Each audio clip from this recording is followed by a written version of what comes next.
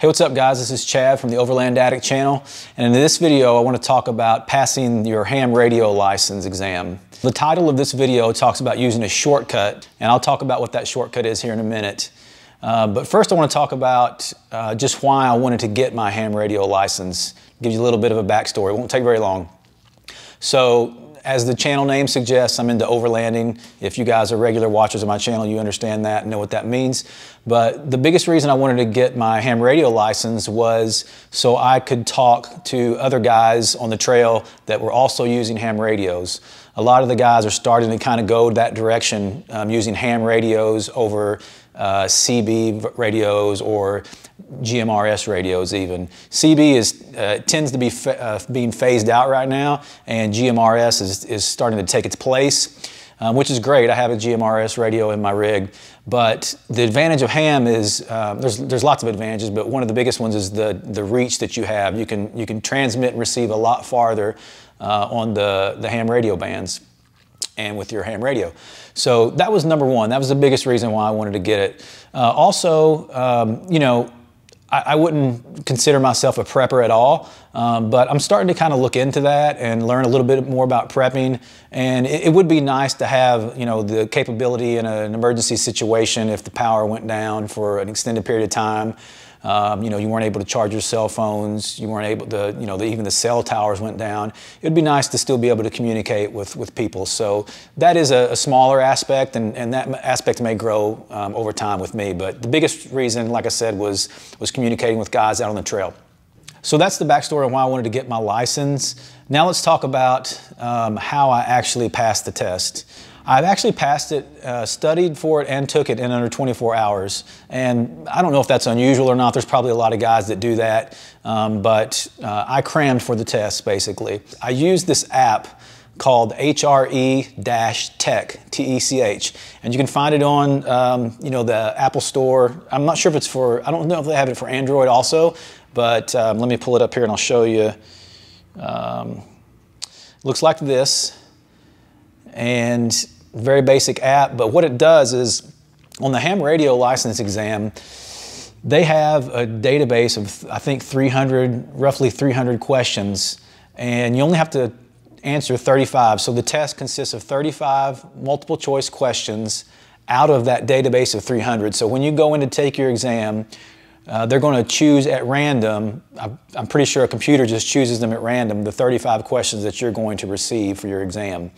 So this app, and there are other apps like it out there, this app has those database of questions, the same database of questions, and it breaks it down. This app anyway breaks it down by section. Let me pull it up and I'll show you real quick. So in the menu here, there's a couple different options, but I would start off by choosing the study correct answers option. And once you pick that, it's going to show you, hopefully this is focusing in, I may show a little section over here in the video of a closer up view of the app, but it has different sections of the exam, and there are, you know, 8 to 10 to 12 questions in each section. So what I recommend you doing, and this is what I did, is I just started at the top and I would choose a section, and immediately it starts asking you questions and showing you the correct answers to those questions, and the correct answer will be in green. And the nice thing about this is the exact question that's on the exam. If you get this particular question, it's the exact question, and it'll be in this exact order. It'll be, you know, if this particular one is answer C, it will be answer C. It won't be switched around or anything like that. So what I did to pass this test is I only looked at the green answer. I didn't even look at the other answers because I wanted to kind of burn in my memory the correct answer. I thought if I looked at the other answers as well that weren't correct, I thought it would confuse my brain when I saw it on the test and I might accidentally pick the wrong one. So I went through each question and I only looked at the green question. I blocked the other ones out, and I would just look at that answer, kind of memorize it, and you tap it to go to the next question. And I do the same thing on the next question. I would read the question, let it sink in, and then I would look at the green answer, the correct answer only, and, you know, kind of embed that in my memory as best I could. And I did that for every section that I could. Now, I didn't study every single question. I went through a lot of the sections on here. I just didn't have time. In 24 hours, that was a short amount of time. So and actually it was less than 24 hours. I started studying the afternoon before, and I took it, it was in the afternoon too, so I guess it was about 24 hours, but obviously I slept over, over the course of that 24 hours. So I didn't actually study 24 hours, but anyway, that's what I did. I went through as many of the sections as I could and studied the correct answers. Now, once you feel comfortable and you want to maybe take a practice test, this app lets you do that too. There's an option on here that says take a section quiz or take a sample test. I would recommend doing both. What I did is I studied for maybe an hour, and then I took a sample test. And it actually shows your progress through the app, and it keeps track of your score history, so you can see if you're trending better or trending worse. If you're trending worse, maybe it means you need to study a little bit more to take the next practice test. Or you can take a section quiz. So if you study one section over and over and over, and you feel really confident with those answers in that section, you can take the section quiz, and it will also track that too. So this is a really great app. Like I said, there are other ones out there, but this is the one I found, and the one that, I don't know, I just kind of gravitated to, and I just started using it and I liked it. So that's essentially how I did it. Now, I know there's a lot of people watching this, especially maybe some experienced ham operators that are watching this and going, wow, you totally missed the mark as far as the purpose of the test and learning and everything. Look, I get that.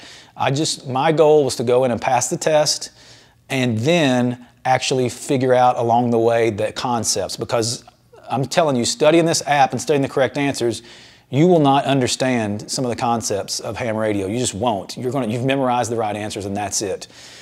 So that's what I would recommend to you, and that's what I'm continuing to do now. After I've passed the test, I'm going through it, I'm learning and reading and absorbing as much information as I can about ham radio, because I do truly want to learn.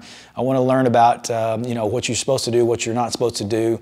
The test tells you what the FCC rules are, but there are kind of some things in the community that are kind of no-nos that you're not really supposed to do, and if you do them, people can tell you're a newbie and those kind of things. So now, after I've passed the test, and if you've passed the test, what I recommend you doing is getting this manual, and I would even actually recommend you getting the manual before you take the test and reading through as much of it as you can. I only had 24 hours, so I didn't have a lot of time to actually study the manual. I wanted to memorize the correct answers to make sure I passed the test. But this is the manual here, the Ham Radio License Manual. This is the official manual. Let me get it in focus here for you. And this is the latest edition. I got this at Barnes & Noble. This is 4th edition right here. This also contains all the correct answers, all the questions and all the correct answers. But this also goes into depth about the different concepts and basically what you need to understand about ham radio. So this is a great resource, and I've already learned a lot just starting to read through it. So if you have time, also supplement your studying with this if you can. But the app is, I really think, going to help you a lot. All right, so that's it. That's how I studied for it and passed it in under 24 hours. It's a secret, if you will. That's what I called it in the title, but really it's just cramming for the test and studying the right answers. After you pass the test, or before, either one, there's also some great resources out on YouTube. There's some guys that have some great YouTube channels, and I want to mention them right now. I've already started watching some of their videos, and they're really great. So one of the channels I came across is called Ham Radio Crash Course.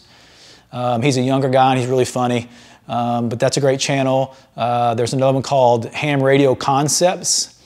That one's really great too. He's a guy that's got a bunch of videos out there, and he teaches a lot of great stuff on there. There's another one called Jim W6LG, and that W6LG, that's his ham call sign. He's an older gentleman, but really great information that he gives out in his videos. He's been doing this a long time, I think since the 60s, I think he said, so he's very experienced. The last channel is one called K6UDA, and that's also this guy's call sign. He's really funny. He puts a lot of humor into his videos, so I really recommend you checking that one out too. And there's probably a lot of other ones out there. I just recommend you getting out there and looking some up on YouTube.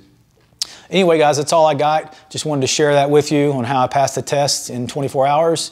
And if you like this video, be sure to hit the like button down there and subscribe to the channel. This channel is really more about overlanding and exploring and camping, but I did want to take my ham radio license, and I thought I'd share with you guys how I passed it. So hopefully it was helpful. And I'll leave all the YouTube channels I mentioned and the license manual and the app in the description below. So be sure and check that out. All right, guys, see you later.